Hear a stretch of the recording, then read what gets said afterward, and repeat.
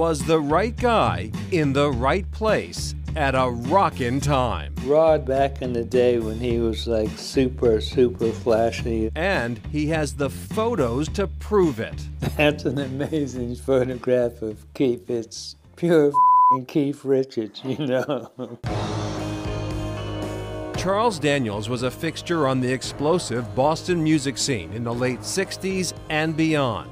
The resident MC at the legendary Boston Tea Party, longtime sidekick of rocker Peter Wolf, backstage friend of The Faces, invited on tour with the Rolling Stones, behind closed doors with camera in hand. And me, this little kid from Luverne, Alabama, who ends up in Learjets and limousines.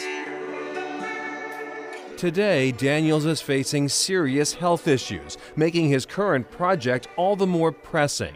You see, as amazing as Daniels' intimate, behind-the-scenes photos of rock stars are, they're only a tiny fraction of the film he shot back in the day. I've always been kind of weird. It's sort of like, I don't really need to see it as long as I know I have it.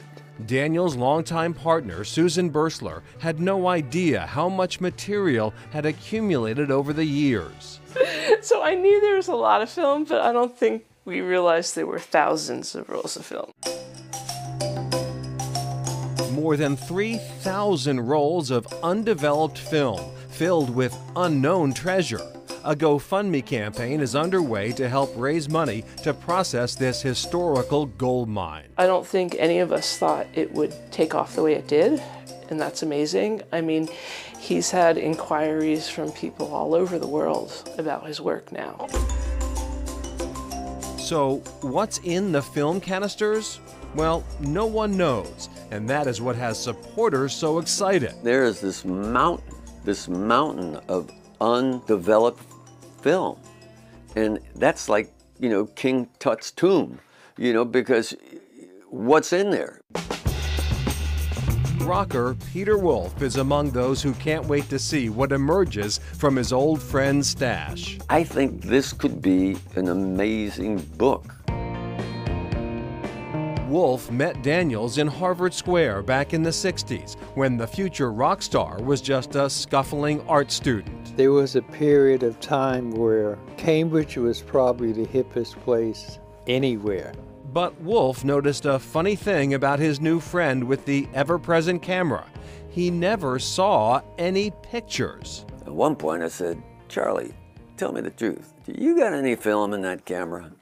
And because I never saw photos for a really long time. When Wolf's music career took off with the Jay Giles Band, Daniels was right there with him, introducing the band on stage. What do you say? Let's hear for these guys, Jay Giles. And acting as Wolf's wingman when the aspiring singer was doing his overnight show on WBCN. This is Wolf Goofa Mama Tufa Haba Dupa listening to WBCN. Daniels is also responsible for tagging Wolf with his legendary nickname, the Woofa Goofa. He named me the Wolf of Goofer, and eventually somehow I named him the Master Blaster. So it became the Master Blaster and the Wolf of Goof, doing it all night, doing it to you right on here, the radio, WBCN in Boston. Give us a call, don't you stall, we're gonna have some fun until the midnight sun. Before long, Daniels found himself invited on tours with The Faces and the Rolling Stones, affording him intimate, backstage access. I had carte blanche to shoot whatever I wanted to whenever I was hanging out with these people. Because Daniels was friends with his subjects, there is a refreshing degree of candor and lack of posing in the images developed so far. They all knew me and I knew them, so they basically let me do whatever I wanted to do. Now, at long last, Charles Daniels has decided the time has come to open up this priceless collection of time capsules. I'm totally excited about it because I know what I'm sitting on. And his biggest fans can hardly wait. I would love to see 1/16 of what he has, no less, the mountain of film cartridges undeveloped. I think that there is historically and artistically some very, very, very important stuff.